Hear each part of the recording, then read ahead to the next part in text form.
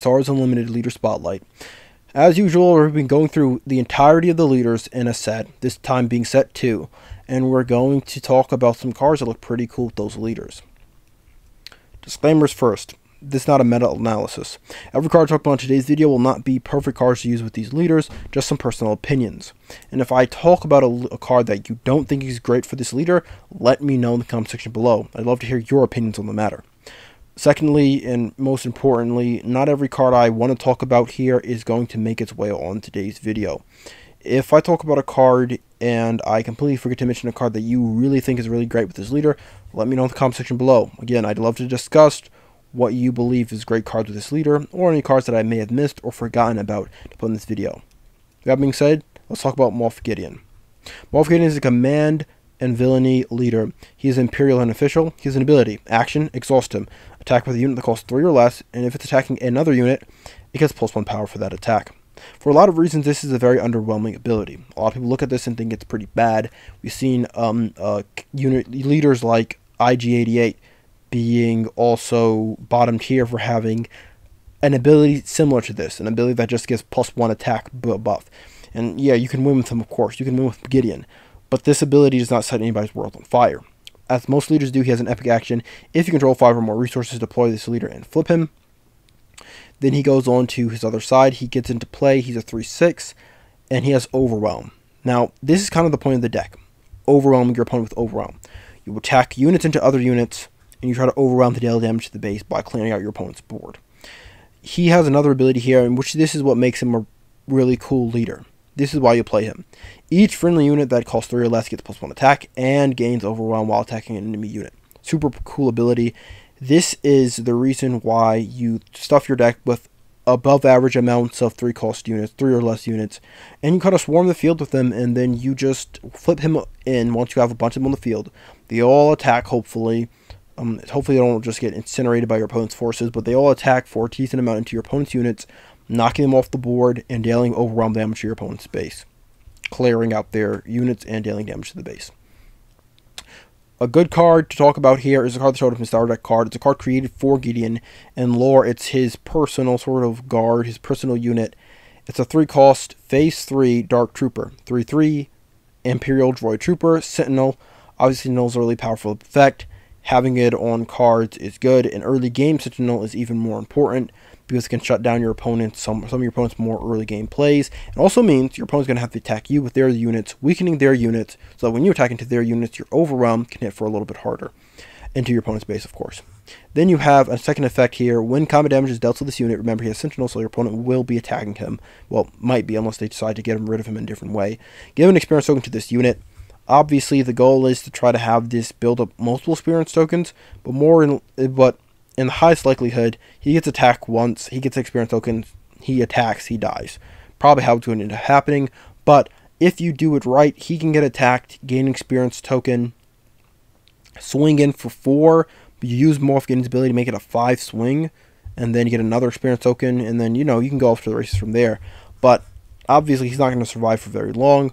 Point is, he's going to be able to get a decent amount of build up, and if you play your cards right, he may stick around for a bit with 2 or 3 experience tokens on him. Next card I want to talk about is this Seasoned Shore Trooper. It's a set 1 card that got reprinted in set 2 starter deck. 2 cost, 2/3. It's going to have an ability that is really important for Gideon. Whilst you control 6 or more resources, this card gets +2 attack. Now, obviously, if you give him Overwhelm, that's going to be really important, as well as he works with Gideon's ability. The whole point here, especially with this card, is that he's going to become even more powerful later in the game. When you're playing a lot of early game cards, you want to have cards in your deck that are going to gain power as the game progresses. Another good example of this is Privateer Crew. 2 cost, 2/2, but you can smuggle them into play for 6. And when you use the smuggle ability to put them into play, give them 3 experience tokens. If you don't know what smuggling does, if you put this card face down as a resource, during your turn, as an action, you can pay its smuggling cost, in this case 6, and you can then play it from your resource row, replacing the resource with the random top card from your deck. It's really cool, and it's a great way to make resourcing easier on the decision side, but also, sometimes you're not going to have the ability to play this card, and sometimes it's not going to be really worth it. 2/2 for 2, we just saw the Seasoned Stormtrooper as a 2-3 that can become more valuable later in the game. But if you pay 6 at any point in time, whenever you may need it, you can get a 5-5 unit, which is obviously a little below rate, 6 for 5-5, but at the same time, it also can maybe just pop out whenever you need it and your opponent won't be able to expect it. But maybe they're playing a hand destruction or something, or you just have low cards in your hand, and then bam, there you go, a unit from your resources though. Another cool card to take a look at is General Tag, 2 cost, 2/2. He's going to be able to, when you play him, give experience tokens to up to 3 trooper units. Obviously, if you play this card, you have to be going all in with the troopers, but if you are going all in with troopers, he works perfectly into Gideon's game plan. Homestead Militia works for the same reason as the Seasoned Stormtrooper, 3 cost, 3/4. While you control 6 or more resources, he gains Sentinel. Obviously, Sentinel is really going to be really important, and of course, he's a card that's going to have early game benefits, but also late game benefits as well. And then the Outland TIE Fighter is a space unit, 2 cost, 2/1, a little cheaper, a little weaker, but when you play him, you can give an experience to another unit that costs 3 or less, so he's going to be able to really help out your strategy in the long run. Then we have the Heavy Fighter, 4 cost, 3/3, Overwhelmed by nature. He doesn't work with Gideon's ability, but he does work with Gideon's game plan, overwhelming your opponent, and then when he attacks, he's also another friendly unit, and if you do, this unit gets +3 attack for this attack. If you're playing a lot of cheaper units, you're going to have a lot of units that ultimately are attacking for less than 3. And any unit that attacks for less than 3 is a perfect example of a unit that you should exhaust with the Heavy Fighter to give him +3. And that's going to allow him to attack for 6, overwhelm into your opponent for maybe 3-4 damage on your opponent's base, as well as knocking off whatever unit or early game unit they may have on the field. Then finally, the Finalizer. He is going to be a big boy, just a big unit that you may want to drop on the field. Obviously, although you're playing a lot of cheap units, you do want to have some bigger units if push comes to shove, and the Finalizer is a really good option. 11 cost, 11/11, or a really interesting option. Overwhelm, of course, and then when you play him, you can choose any number of friendly units. Each of those units captures an enemy non-leader unit in the same arena.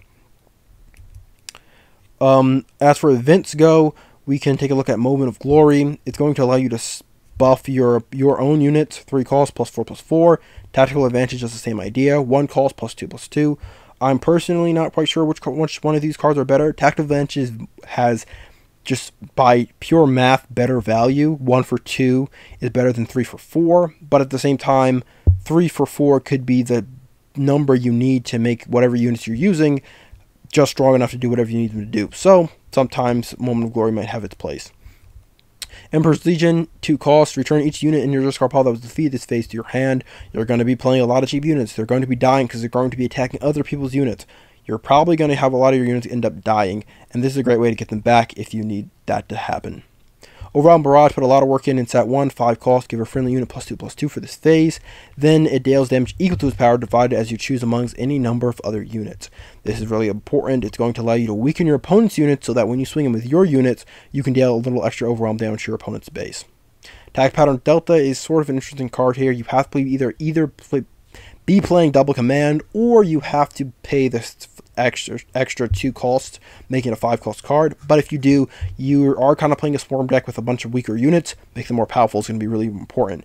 Giving a friendly unit +3/+3 for the phase, giving another friendly unit +2/+2 for the phase, giving a third friendly unit +1/+1 for the phase could be what you need to buff your units to make bigger plays happen.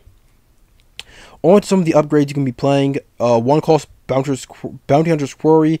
A lot of the bounty cards I'm going to talk about in today's video are only here because of the simple fact you're already going to be attacking into your opponent's units a lot. Collecting bounties on them can be a nice bonus if you want to go down that route. Bounty Hunter's Quarry, on the other hand, is actually a really good card in Gideon in particular, because if you attach it to a unit and then kill that unit, you can collect the bounty, search the top 5 cards of your deck, or 10 cards instead if the unit that this is attached to is unique, and you search for a unit that costs 3 or less, and then you can play it for free. You're going to be playing a lot of 3 or less units in this deck. So, this is going to be perfect for your game plan as Gideon. Traitorous is another upgrade in the game, 5 costs.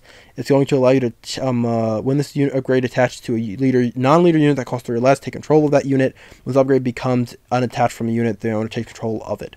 The important part of this upgrade here is the simple fact that you want 3 or less units. So getting them from your opponent can swing it in your favor in a big way. That being said, there's a lot of upgrade hate going to be going around with a lot of more upgrades coming into this set, so maybe playing a 5 cost upgrade that your opponent can easily just knock off with a confiscate and take back control of it is not something you necessarily want to be doing. Moving on to our next aspect, we're going to be taking a look at Vigilance. Starting off with the Death Trooper. 3 cost, 3/3. We've seen this in set 1. It's going to be reprinted in set 2. When you play it, you can deal 2 damage to a friendly ground unit and 2 damage to an enemy ground unit. If you're going in with Grit, because you're going to be dealing a lot of combat damage with your units, Grit is an important thing you can do. This is going to help with those grits. But also, it's just going to allow you to deal some damage to an opponent unit. It's just a generally good card. The clients are set 2 cards, 3 cost, 2/5, sorry. Shielded, action, exhaust him, choose a unit for this phase, it gains bounty, heal 5 damage from a base. Remember, the unit you give bounty to needs to die, and then you can collect that bounty. The important thing here is the cheaper unit you can use your ability with, but also it can give bounties. So when you're going in to kill that weaker unit that your opponent has, you exhaust this guy, you give that unit bounty, you swing him with one of your units, you kill him, and you can heal 5 damage from your base. It just kind of writes itself. And you can even go in with a bigger unit like Supreme Leader Snoke. It costs 6/6. The thing about Snoke here is that each enemy non-leader unit gets -2/-2. If you're attacking a lot of units, then you're going to be taking a lot of combat damage back. Reducing the amount of combat damage that you get back is really important. But also, when they lose that -2 health, that's extra overwhelm damage you can be potentially doing to your opponent's base. So that's really important as well. Obviously, of course, you're also going to need some big units to drop later in the game. So it's just a cool option that you can go with. Imbo is a 3 cost unit, 3/4. Here, when this unit completes an attack, if the defender was defeated, heal up to 2 damage from a unit. Again, you're going to be attacking a lot into other people's units. Getting benefits from doing so with this ability here is something you're going to be looking for with Moff Gideon. Here we have another Gideon, 5 cost Gideon Hask, 5/5. When an enemy unit is defeated, give an experience token to a friendly unit for the same reason as we talked about Imbo. You're going to be defeating opponent's units. You might as well get some benefits for doing so. Then we also have some space units to look at. 2 cost Distant Patroller, 2/1. When defeated, you may give a shield token to a blue unit. Shield tokens are going to be really important if you're going to be doing a lot of combat damage back and forth. Being able to take a lot more damage is going to be really important for obvious reasons. But also, this unit is a good thing. You can play it, swing in with it, it's going to die. Then, of course, you can give a shield token to one of your other units. So it has that sort of thing going for it. For some events, we have the Starter Deck event that's, again, made for Gideon. 4 costs, defeat a non-leader unit that costs 3 or less. For each upgrade that was on that unit, give an experience token to a friendly unit. Now, this ability is really good for knocking off your opponent's units, but also you can use it on your own units if push comes to shove, to kill one of your weaker units, to buff one of your other units that may be a little stronger or a little more healthy or something like that. If you know your opponent might be attacking into this unit to deal, because it's really weak and it's going to die, you can just knock it off yourself. Hopefully, if it has a lot of upgrade tokens or shield tokens or something like that, you can buff one of your other units. But usually you're going to be using it to defeat your opponent's units. Covert Strength is really important, or a really cool card here. 1 cost, heal 2 damage from a unit and give it an experience token. You can also smuggle in for 3 instead. So it has a little bit of leeway on how much or when you want to use it. But also healing from units, you're going to be dealing a lot of combat damage. You want to heal, try to keep it around for a little longer. Experience tokens also kind of gives you more health, more damage. It just plays into the game plan, and it's a cheap event. Make an opening, 3 costs. Given a unit, -2/-2 from this phase, heal 2 damage from your base. Giving your opponents -2/-2 means, again, you're going to be taking less damage while you're fighting them, dealing more damage potentially with Overwhelm. Brutal Traditions, upgrade, 2 cost, 1/2. +1/+2. Action. If an enemy unit was defeated this phase, play this upgrade from your discard pile. You're going to be defeating a lot of enemy units. You're going to be able to play this from your discard pile. A lot of the time, you're going to get the chance to play this from your discard pile. And so it has that going for it. Then again, some bounty units, upgrades, top target, heal 4 damage from an enemy, from a unit or base. If this unit is unique, heal 6 damage instead. Then the other one is public enemy, bounty, give a shield token to a unit. Just generic bounty abilities. If you want to go down that bounty route, then there are some good options here for you to do that with. And then we also have Entrenched, 2 cost, +3/+3. This attached unit can attack bases, but you want to be overwhelming your opponent anyway to deal extra damage to their base. So throwing this on a unit that has Overwhelm is going to give them a nice stat buff, and you just bulldoze through a weaker unit or something, and still deal maybe 3-4 damage to your opponent's base anyway. So this is actually a really cool card in this deck. On to Aggression. We have a lot of great options for Gideon in aggression because of his game plan of overwhelm and buffing his unit's power. One great example of this is the Deathwatch Loyalist. 3 costs 3/3. It has grit and overwhelm, just a generically good unit. Jango Fett is also a rare unit, 4 costs, though he doesn't work with Gideon's ability. His abilities doesn't work with the game plan. 3 power, 6 health. While attacking a unit with a bounty, this unit gets +3 power and gains overwhelm. When this unit attacks and defeats a unit, you get to draw a card. This Wookiee Kurzantan, 5 costs 3/7. When you play him, if an enemy unit has a bounty, you can ready him immediately, leading to your ability to evade an attack with him. But also, you can, when he attacks, you get to choose a ground unit, and you may deal 1 damage to it for each damage on this unit. So he has a form of grit, but that only works on attack, and it's really just a really aggressive piece that can actually clear out some of your opponent's pieces pretty easily. Also, you have the First Legion Stormtrooper, set 1 card, 2 cost 2/3. While attacking a damaged unit, this unit gets +2 power and gains overwhelm. Works with the Gideon's ability, but also works just in general with the game plan, allowing him to swing in if you use Gideon's ability for 5 and overwhelm onto a damaged unit. The Fifth Brother is also another set 1 card, 3/2/4, works with Gideon's ability. He gains Raid 1 and for each damage counter on him, another pseudo grit ability. And then also on attack, you may deal 1 damage to this unit and 1 damage to another ground unit. Allows you to buff his first ability, but as well as doing a little ping damage around the board, so your overwhelms hit maybe a little harder. Benthic 2 Tubes are another great unit from set 1, 1 cost 2/2. On attack, another friendly unit gains Raid 2. The Punishing 1 is a really cool unit, 3 cost 3/4. When an upgraded enemy unit is defeated, you may ready this unit. Use this ability only once per round. And if you're going for the whole bounty game plan with Gideon, then this ability works amazingly. And even if you're not, it can trigger from time to time. The Star Wing Scout is a 3 cost 4/1. And he has the when defeated if you have initiative, draw 2 cards. The ability to play this guy, maybe claim initiative, then as your first action attack with him with Gideon, swinging in for 5, potentially overwhelm if Gideon is in his leader unit form, and then he dies because he only has 1 health and you get to draw 2 cards, is not a bad trade. As for events, Headhunting 2 cost, attack with up to 3 units. They can attack bases for these attacks, and each bounty hunter that attacks his way gets +2 power. Obviously, this works really good with Gideon if he's in leader unit form, but also works really general if you're going for a bounty sort of game plan. We also have Bravado, 5 costs. If you defeated an enemy unit this phase, this event costs 2 less to play. You also can ready a unit. You're going to be defeating a lot of enemies. You're going to be able to play this for 3 quite often, and you're going to ready a unit for 3 cost. And it's going to have no real limit to its ability. It's not actually the greatest card with Gideon. There's definitely better options if you want to ready your units, but it is a pretty good option. Precision Fire, 1 cost, attack with unit against Saboteur for this attack. And if it's a trooper, which you might be playing a lot of, depending on what type of game plan you're going for, it gets +2 attack for this attack.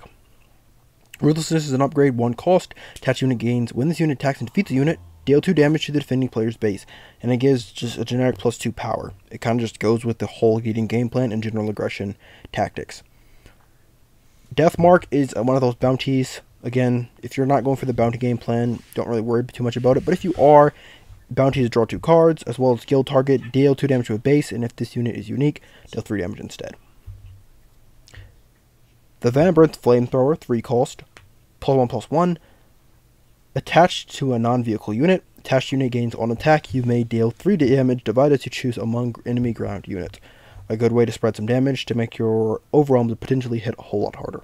1 cost, 1 power, 4 health. On attack, exhaust the defender. It's just a really cool card that's going to allow you to not only get benefits from attacking other units, but also it's going to allow you to hopefully tap out some of your opponent's more powerful or even more annoying units, so they can't use maybe whatever ability they may have or whatever game they're, or really could save your life in a lot of situations, reducing the amount of damage you may be taking on your turn. If you're going for the bounty game plan, then Hunter of the Haxian Brood is really good. 3 cost for 3. While an enemy unit has bounty, you give this unit. This unit gains shielded, which means when you play him, you just immediately put a shield token on it. DJ is a really interesting unit. 3 cost, 3/5, smuggle in for 7. When you play him using the smuggle ability, you can take control of an enemy resource. When this unit leaves play, the resource's owner takes control of it, It's going to fill the same role of a lot of the cards we talked about, cards that you can play early, but also can have benefit later in the game if you choose to go that route and still work with Gideon's ability. Chain Code Collector for cost 4/2, ambush, and also when he attacks, if the defender has bounty, it gains -4 power, which means hopefully if he's going for another unit with weaker attack, or if you put a bounty on a weaker unit, he can actually just survive that attack without taking any damage, which is really cool. Boba Fett is a really powerful unit from set 1. He's still powerful now in set 2. 3 cost, 3 5. On attack, if this unit is attacking an exhausted unit that didn't interplay this round, deal 3 damage to the defender. It's going to allow you to, it's really good on attack, and it's really good at attacking another unit, which means it's going to be really good in Gideon. Smuggler Starfighter, 3 cost, 2 through. When played, if you control another underworld unit, you may give an enemy unit -3 for this phase. It's not exactly the Grayson Gideon, because you have to go into an underworld sort of game plan, which you can do, but it's going to be a lot harder, a lot more out of the way. But if you do go that route, it is a pretty interesting card, especially since you can smuggle it in for a pretty cheap smuggle cost of 4. Strafing Gunship is set 1 card for cost 3/4. This unit can attack units in the ground arena. While this unit is attacking a ground unit, the defender gets -2 power. It's going to allow you to do what you always want to be doing, dealing combat damage and not taking a lot of damage back. On to events. Bounty Posting is a 1 cost event. It's really great. You search your deck for a bounty upgrade, reveal it, and draw it, and you may play the upgrade while playing its cost, of course. If you're going for the upgrade game plan with Gideon, it's something you might really want to invest in, or rather you might really want to look into, the fact that it's going to allow you to find those bounties, to put them onto your opponent's unit so you can attack those units so you can get those bounties. Asteroid Sanctuaries are another really good card that kind of works really well with Gideon at face value to cost exhausted enemy unit, but also give a shield token to a friendly unit that costs 3 or less. A lot of your units are going to be costing 3 or less when you're playing Gideon, so there's that. There's a bunch of bounty cards you can take a look at. If in Cunning, you can do Wanted, Bounty, Ready to Friendly Resources, Enticing Reward, Bounty, search the top 10 cards of your deck for 2 non-unit cards, reveal them, draw them. Or you can do Unrefusable Offer. You can only attach to a non-leader unit, and then it says Bounty, play this unit for free. It enters play ready. At the start of the regroup phase, defeat it. All these can be are good options if you're going for the bounty option, because these are the few ways you can add bounties to your opponent's units. But if you're not going for the bounty option, then all of these kind of don't really have any face value option synergy with Gideon. Upgrade Snapshot Reflexes, 1 cost, 1+1/+1. When played, you may attack with the attached unit. It's just going to buff a unit, and it's also going to get you an extra attack. It's going to be really powerful when Gideon, of course, is in his leader unit form, but it can also have a lot of good resources or uses, even if you're still on the leader face form. Let's end this video off with just the villainy cards that go well with Gideon. Starting off with Incinerator Trooper, is a 2 cost 2/2 Imperial Trooper. While attacking, this unit deals combat damage before the defender. A generic ability we see in a lot of different card games, but this ability works particularly well with Gideon, with his ability to attack with these units, smaller units, into other units that are just as small, maybe a little bit bigger, but finish them off, maybe do some overwhelm damage, maybe attack for 3 with Gideon's ability, but the important part is that hopefully they'll be able to survive that attack using this effect here. Ruthless Assassin is a 2 cost 3/3 with Overwhelm naturally, so it's a little bit better statted than the Incinerator Trooper, but it does have a big downside, or rather a downside. When you play him, you have to deal 2 damage to a friendly unit. Now if you're playing a grit deck, this can absolutely be a positive, but at the end of the day, this is a negative to make up for the fact that it's a 3/3 Overwhelm, but it's not really a big deal, because we kind of want a 3/3 Overwhelm anyway, and we don't mind that little extra damage we might have to take to get it. To end this video off, let's talk about Gideon's Light Cruiser, his specialty unit. 8 cost, 7/8 Overwhelm, and when you play him, if you control Moff Gideon as a leader or as a unit, you may play a villainy unit that costs 3 or less from your hand or discard pile for free. This is absolutely a busted ability. Well, it's actually a really good ability. Let's change it to that. That absolutely works completely and utterly well with Gideon's game plan. I mean, it's made for the character, and there's really not much more I need to say after that. But that's going to be it for today's video. That's me for the first leader spotlight for the second set of the Star Wars Unlimited trading card game. Come back tomorrow for the next video, in which we're going to take a look at the Mandalorian and all the upgrade shenanigans he gets into. Hope to see you guys there. Well, that's going to be all for now, but if you guys enjoyed this video, make sure you guys go ahead and watch some of our other videos that we've made on this channel. Also, give this video a like if you thoroughly enjoyed it. And of course, subscribe to the channel so you don't miss any of our future content. And I hope to see you guys back at the Roost.